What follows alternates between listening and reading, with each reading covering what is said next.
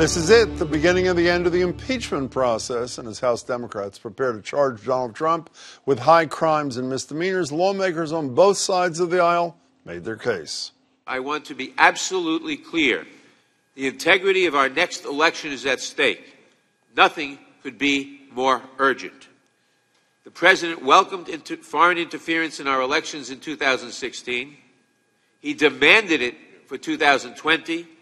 Then he got caught. Chairman laid out some amazing claims, none of which I think after this hearing today, the American people can honestly look at and see that there is overwhelming evidence.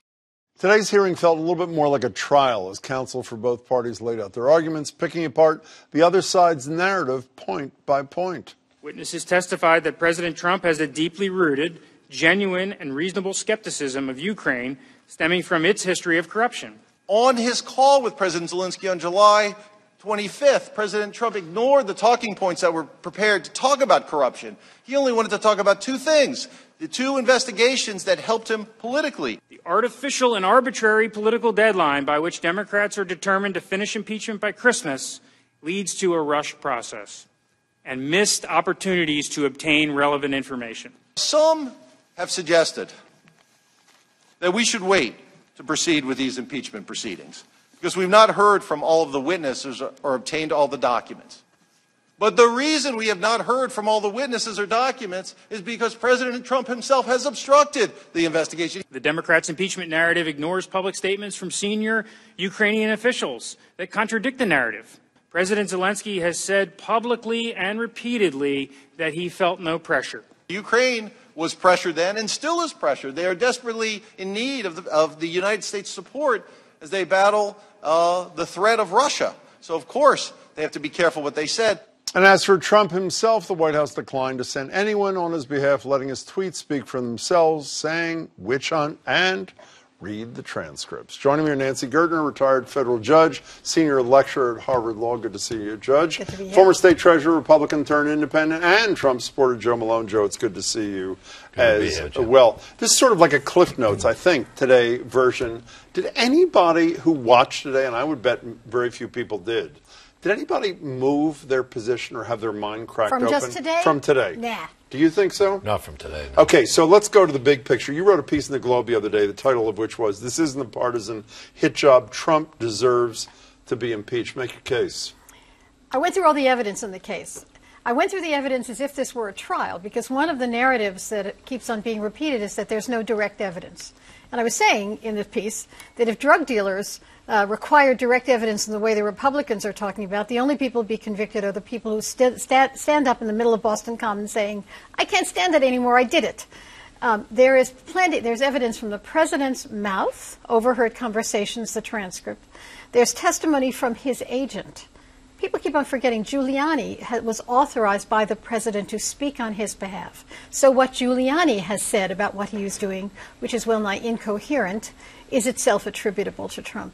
And then whereas in the Mueller investigation, there was no evidence of a conspiracy in advance of Russian meddling, the co-conspirators here are arguably the three amigos, Pompeo, Sondland, etc., whose clearly were in this together, as Sondland very clearly said, and therefore their statements are direct evidence against the president. Judge convince you, Joe Malone? Well, the key words were, if this was a court case. It isn't. It's a political process. And the Democrats painted themselves in the corner because they knew when they said we're going down the impeachment track that they had to create such a compelling case that the American people would put pressure on the respective members of Congress to say, you better vote for impeachment or else. And that's what happened with Watergate. And that's why you had day after day, whether it was a governor or a congressman or a senator saying he ought to resign, and ultimately that's what's happening. There is nothing close to that kind of pressure on members, elected officials. But isn't that part, there were so many incredible moments there. I don't think it moved the proverbial needle, but let me just pick one. I used to lobby him many, many years ago. James Sensenbrenner, Republican from Wisconsin, former chair of this committee. He starts talking, as you'll hear in a minute. Well, first of all, let me tell you what he's talking about. He's talking about the fact that Devin Nunes, the ranking member of the Intelligence Committee, John Solomon, a journalist, and Rudy Giuliani themselves, their names came up when phone records of some people subpoenaed by the Intelligence Committee, when their records were probed. Here's the incredible reaction from Jim Sensenbrenner. Here it is. I come from the state where Joe McCarthy came from. I met Joe McCarthy twice when I was first getting into politics as a teenager.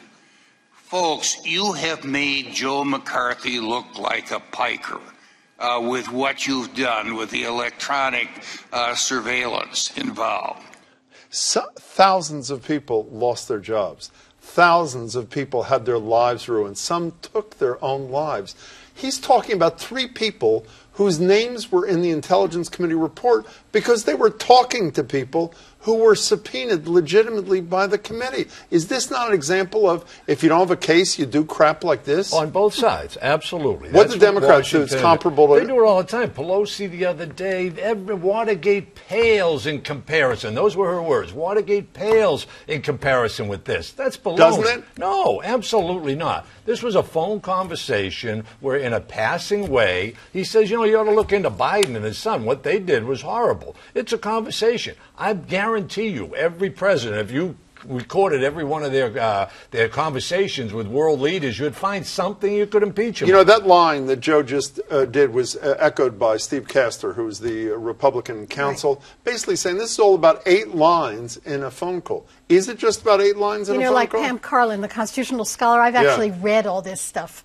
And with respect, it is not about that. It's about a sustained campaign for a year and a half, beginning with the dismissal of the ambassador, in which the president was using Yovanovitch, right? The president was using appropriated funds to pressure an ally. There were national security implications, not just one call. You wouldn't have, Sondland talked about it. The numbers of witnesses before the committee talked, it wasn't just one call. It was a sustained effort. But, the best indication of how horrifying this was, I can't figure out why no one has said this, is the reaction of the career civil servants when they overheard these conversations.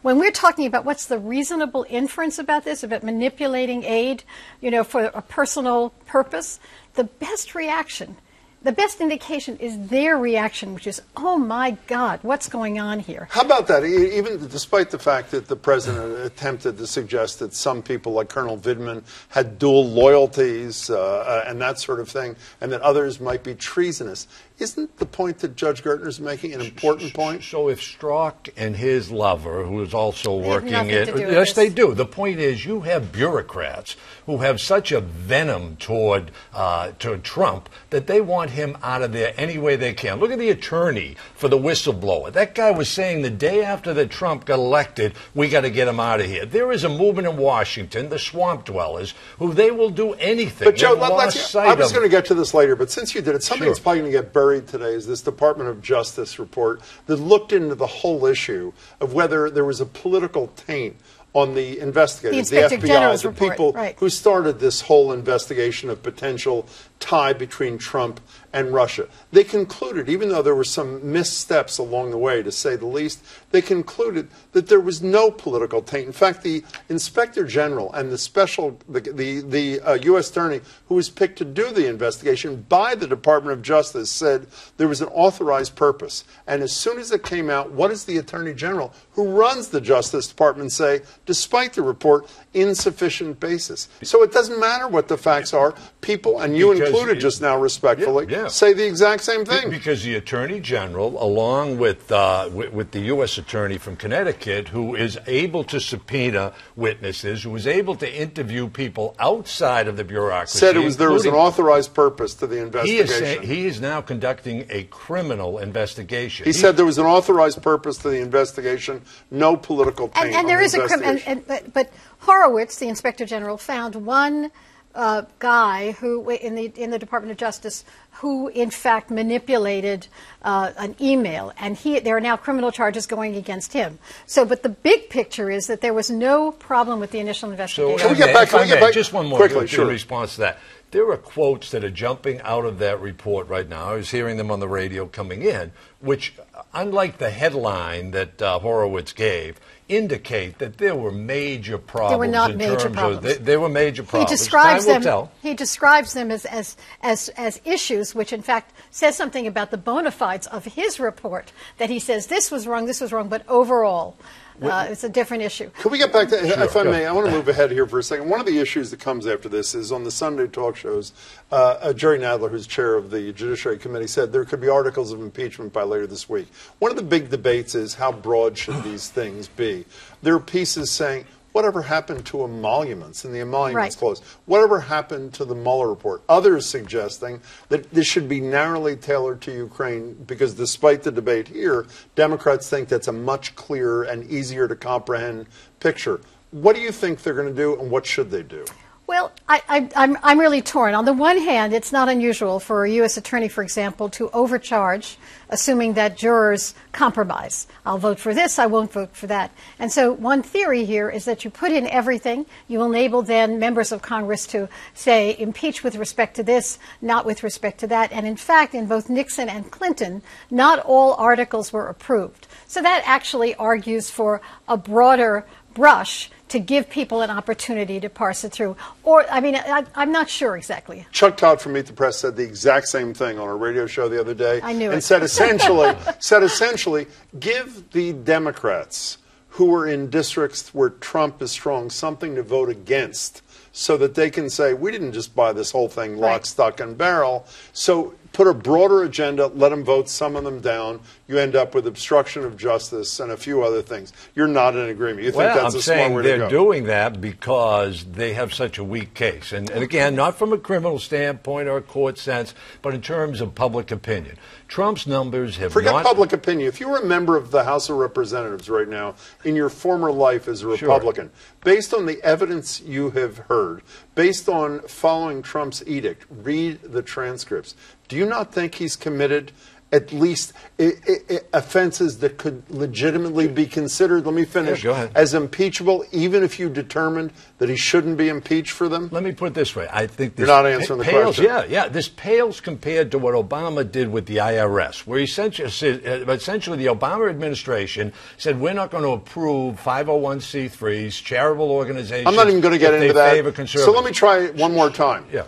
Did he come close to committing an impeachable offense, if not, in fact, committing one? Yes or no? My answer to that is no. The answer is no. And by the way, maybe if you're a liberal Democrat and you think he did, this is like impeaching somebody. It's the equivalent of, for a speeding ticket, putting somebody in jail for 5 years. You serve the state as treasurer. You serve this country as a federal judge. Do you not worry about the tenor of this kind of argument going forward? We have this report we mentioned a few minutes ago from the Department of Justice. The guy who runs the Justice Department says insufficient basis. The guy they pick says authorized purpose. Rudy Giuliani is back in Ukraine last week, meeting with the guy who put forth the discredited notion about Ukrainian interference in 2016 to begin with.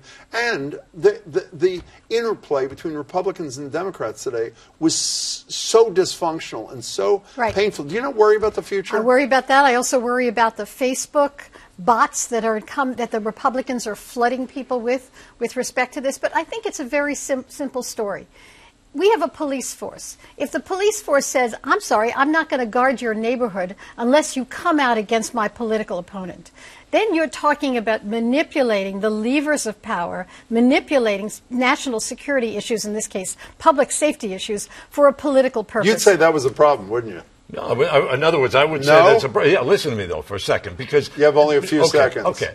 Nobody mentions in the middle of this thing. Leave Trump out of the story. It's a problem, isn't it? No. The Joe Biden piece of it is a problem. When people say, and Biden included, and you saw him last week, there's been no media that said we've done anything wrong. Do you really want him as president to say to his son, go collect as much money as you can? I don't like it at all, by the way. It was as dirty What has that got to do with the impeachment of the President of the United States? Because the point is, you are talking about a highly partisan, charged atmosphere down in Washington. But that doesn't excuse us. But to lower the bar for impeachment to something like a this is the conversation where one sentence is mentioned where there was never any. You have 15 seconds, but that's it. the difference between this is a national security issue. That's the difference between this and Watergate. It's funny it was because a national security issue. Withholding this aid had national security implications, and that's trouble. 10 seconds, then we got to really go. For all the years of Obama, he never approved those missiles. Trump gets in there and controls them for a week, the javelins, and suddenly it's good to see you, Joe Malone. Nice to see you, Jimmy. Nancy Gertner, thanks you. so much Take for your care. time. Appreciate it.